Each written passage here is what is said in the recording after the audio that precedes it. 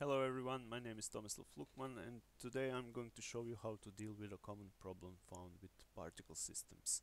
Now this is Blender 263, the current version of Blender. Maybe the problem we're going to solve today gets fixed in the future, maybe not, I don't know, but for the time being it's here and this is how we deal with it. To save time, I already set up the basic scene here. I have a few plants which I took from the Nature Academy made by Andrew Price, and our typical scenario with the ground plane and the basic particle system here, which is or was supposed to distribute those plants correctly all over the plane.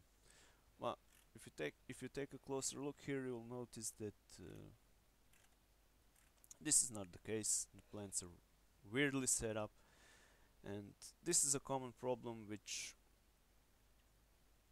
is a big pain for me for a long time, and I never properly figured out how to deal with it.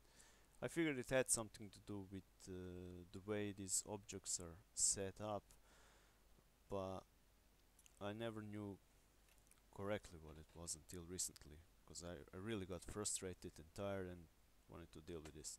And now I'm going to share it with you. Now, what I figured the problem is if you take a look at this corner here, you will notice that the x-axis represents what's left and right, and the z-axis represents what's up and down. And if we rotate a little bit, the y-axis represents depth. Now, from the mathematical point of view, this isn't really accurate. If you learned your maths in school, you learned that x is left and right, y is up and down. And if you use the third dimension, then the z would be depth.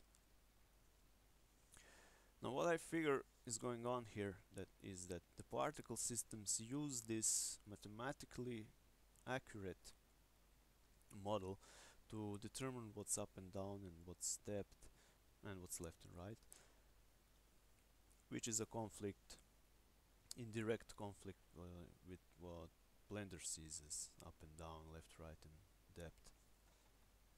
So in plain English, what we need to do here, if we want to fix this problem, is we have to align the heights of our plants with whatever the particle system sees as height, and which is in fact the y-axis here, or the green axis.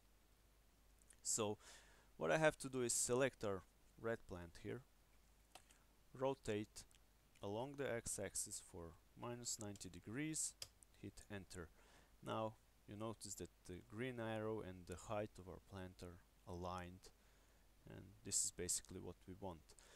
Now if we go back to layer 1, you will notice that we still haven't fixed anything, and this is because we actually have to apply this rotation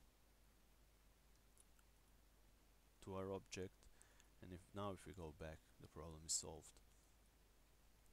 So once again, we select our little green plant here, rotate along the x-axis for -90 or 270, whichever you prefer, and hit enter, and make sure not to forget to Control A or apply rotation. And we'll do the same with this little white flower. So rotate along the x, 270, enter, Control A, rotation. And if we go back to our layer 1, notice that our plants are now correctly set up. Now we go back to our particle systems. We can turn on the random rotation here. Make sure it's set to normal so that your objects will rotate along the normals of the faces on the plane. And we can use this random rotation. If you want full random rotation, then you just turn it up to 1.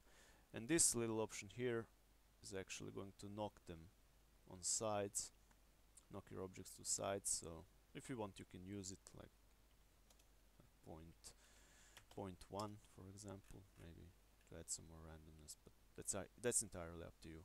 But the key options are here. Make sure it's along the normal and random around here. So once again, when you run into this problem, make sure that the objects you use in the particle systems are aligned, their heights are aligned along the green y-axis. And that's it. This is how we solve our problem. Hope you enjoyed this short tutorial. Thanks for watching.